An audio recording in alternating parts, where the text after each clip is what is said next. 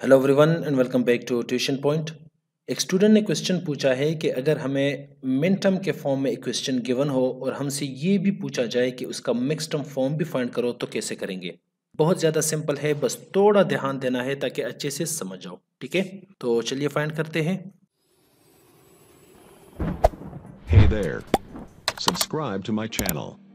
And also press this bell icon. For example हमें इस तरह क्वेश्चन गिवन हो, ठीक है, जिसमें एक एक्सप्रेशन हमें दिया गया हो, उसका मिनटर्म भी फाइंड करें और फिर पूछा जाए कि इसका मिक्सटर्म फॉर्म क्या होगा इस एक्सप्रेशन का। तो इसको हम किस तरह सॉल्व करेंगे, स्टेप बाय स्टेप करते हैं। आई विल ट्राई कि मैं इसको सिंपल और आसान अल्फाज में समझाऊं ताकि आपको सही से समझ आ जाए। इस एक्सप्रेशन को अगर हम देखें तो ये सम ऑफ प्रोडक्ट के फॉर्म में गिवन है। सम ऑफ प्रोडक्ट और प्रोडक्ट ऑफ सम को आप किस तरह समझोगे, पहले इसको समझते हैं। अगर हमें ऐसा एक्सप्रेशन गिवन हो जिसमें वेरिएबल्स जैसा कि ए बी सी या आपको एक्स वाई जी भी आ सकते हैं, वेरिएबल कुछ भी आ सकता है, आपने इसमें कंफ्यूज नहीं होना। तो जो वेरिएबल गिवन हो किसी एक्सप्रेशन में, अगर वो आपस में मल्टीप्लाई हो रहे हो, जैसा ए बार बी बार सी बार, अगर हम इसको देख ले, इस पर मैं बार भी बनाता हूं ताकि आपको कंफ्यूजन ना हो। यहाँ पर ये कंप्लीमेंट, इसका मतलब है कंप्लीमेंट, तो मैं इसके ऊपर बार बनाता हूँ। ठीक है, ये बी के ऊपर भी बार है और सी के ऊपर भी सेम इसी तरह। यहाँ पर ए के ऊपर बार है, यहाँ पर ए के ऊपर, सी के ऊपर, इस तरह इसके ऊपर बार है, इसका मतलब है कंप्लीमेंट।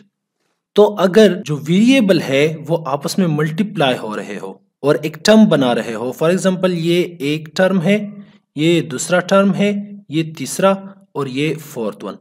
अब ये टर्म जो बना रहे हैं वो अगर आपस में ऐड हो रहे हो इस तरह, तो इसको हम कहेंगे सम ऑफ प्रोडक्ट, के प्रोडक्ट का सम हो रहा है। लेकिन अगर वो इस तरह हो कि पहले ये जो वेरिएबल है वो आपस में ऐड हो रहे हो और जो टर्म्स बन रहे हैं वो आपस में मल्टीप्लाई हो रहे हो, तो इसको हम कहेंगे प्रोडक्ट ऑफ सम। जैसा कि अगर जो वेरिएबल है वो इस तरह हो, a plus B plus C, for example, ये जस्ट आप लोगों को समझाने के लिए, और ए कंप्लीमेंट प्लस बी प्लस सी कंप्लीमेंट। तो इसको अगर हम देख ले तो ये पहले ऐड हो रहे हैं और जो टर्म्स बन रहे हैं वो आपस में इन ब्रैकेट के जरिए मल्टीप्लाई हो रहे हैं, तो इसको हम कहेंगे प्रोडक्ट ऑफ सम। क्योंकि ये जो एक्सप्रेशन है ये सम ऑफ प्रोडक्ट है, तो सम ऑफ प्रोडक्ट से हम मिनटर्म फाइंड कर सकते हैं। ठीक है, इस एक्सप्रेशन के लिए हम फाइंड करेंगे मिनटर्म्स। लेकिन कुछ चीजें हैं सम ऑफ प्रोडक्ट के लिए जो आपको आने चाहिए, वो ये है कि अगर एक expression some of product form में गिवन हो तो उसमें जो वेरिएबल है, फॉर एग्जांपल ये ए है, ये वेरिएबल अगर नॉर्मल फॉर्म में है, नॉर्मल फॉर्म का मतलब कि ये अगर इस फॉर्म में है, इसके ऊपर कंप्लीमेंट नहीं है, तो इसको हम लिखेंगे 1।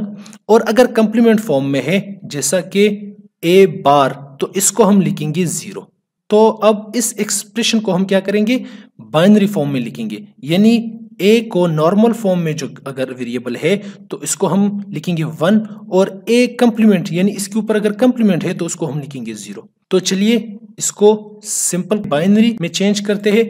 इस टर्म में जो तीनों वेरिएबल है वो क्या है, कंप्लीमेंटेड है, तो इसको हम कहेंगे 0 0 0। इसको हम लिखेंगे 0 1 1।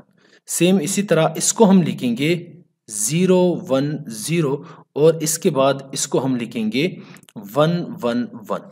अब अगर हम इसको देख ले, ये इन बाइनरी नंबर्स को, तो ये किस चीज को रेफर करता है, इसको हम कह सकते हैं 0।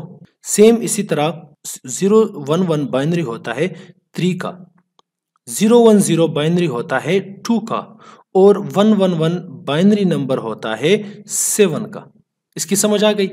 अब इसको हम और भी सिंप्लीफाई करते हैं, क्योंकि हमने क्या फाइंड करना है, यहां पर हमसे क्या पूछा गया है, मिनटर्म। मिनटर्म क्या होंगे, y इज इक्वल टू, इसके मिनटर्म होंगे m0। m रेफर कर रहा है मिनटर्म को, याद रखो जब स्मॉल m हो तो वो रेफर कर रहा है मिनटर्म, लेकिन अगर कैपिटल M हो, इस तरह हो, तो इसका मतलब ये होगा कि ये क्या है, मिक्सटर्म है। ठीक है, इसकी समझ आ गई। ये मिनटर्म हम फाइंड कर रहे हैं, तो small m 0, plus small m3 plus small m2 plus small m7। पहले m0 फिर प्लस m2 प्लस m3 और प्लस m7। ठीक है, यहां तक आपको समझ आ गया। इसको मिटा देते हैं।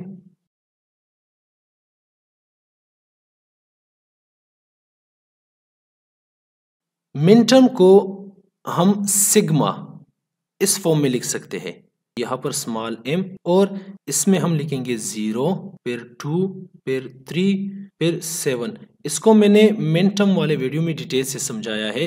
अगर डिटेल से समझना चाहते हो तो वहां जाके आप वीडियो देख सकते हो, मैं लिंक डिस्क्रिप्शन में दे दूंगा। ये अब आ गया हमारे पास मिनटर्म। ठीक है, अब इस एक्सप्रेशन को अगर आपने सिंप्लीफाई करना है थ्रू के मैप, तो वो के मैप वाली वीडियो आप देख ले। इसको अगर मैं यहां पर समझा दूं तो वीडियो बहुत ज्यादा लंबी हो जाएगी। जो हमारा मेन फोकस है उस चीज से हम हट जाएंगे। तो ये हमने यहां पर फाइंड किया मिनटर्म।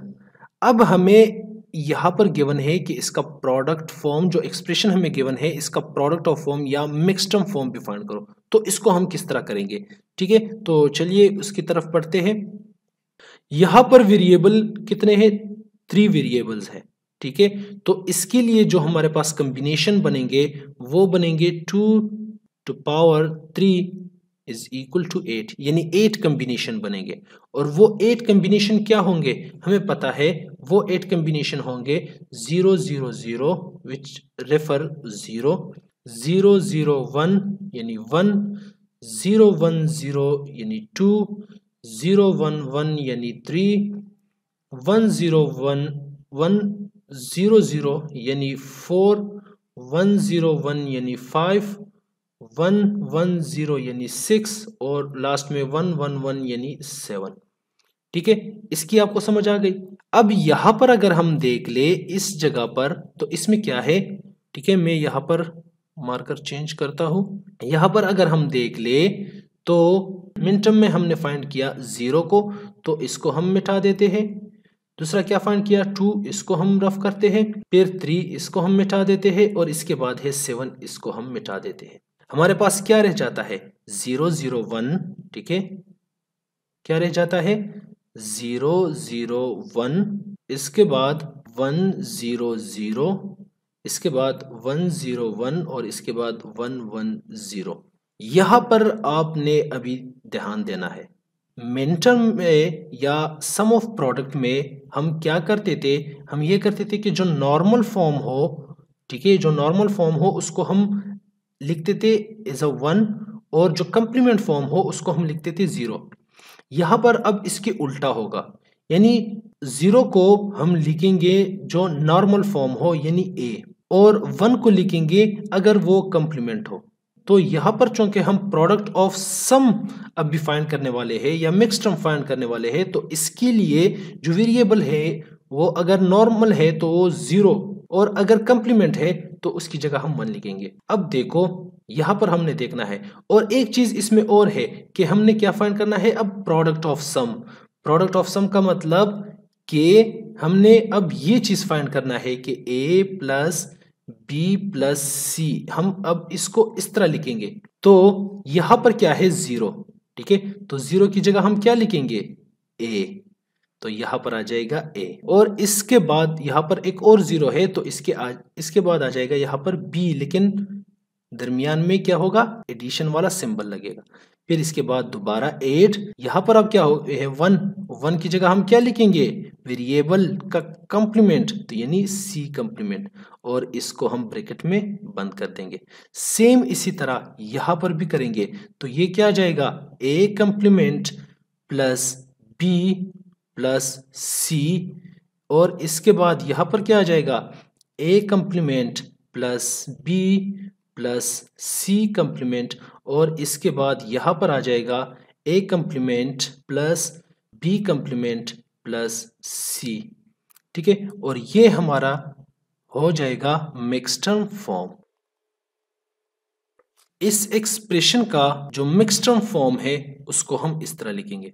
ठीक है, बहुत ही ज्यादा सिंपल है, बस छोटी छोटी चीजें हैं उसको आपने समझना है और फिर जो है वहां पर अप्लाई करके आप इजीली इसका प्रोडक्ट ऑफ सम निकाल सकते हैं। अगर इस तरह कोई इक्वेशन गिवन है तो आप ये चीजें यहाँ पर जो मैंने लिखे हैं और यहाँ पर मैंने लिखे हैं, ठीक है, इन चीजों को अप्लाई करके आप इजीली मिनटर्म भी फाइंड कर सकते हैं। अब भी अगर किसी चीज की समझ नहीं आई है या मैं अच्छे से समझा ना सका हो तो बेशक आप पूछ सकते हैं, या इस टॉपिक से रिलेटेड कोई और प्रॉब्लम है तो वो भी मुझे पॉइंट आउट कर सकते हो। I will try my best कि आपका प्रॉब्लम इजी वे में सॉल्व कर सकूं। मिलते हैं नेक्स्ट वीडियो में, तब तक के लिए अपना ख्याल रखिएगा। अल्लाह हाफिज।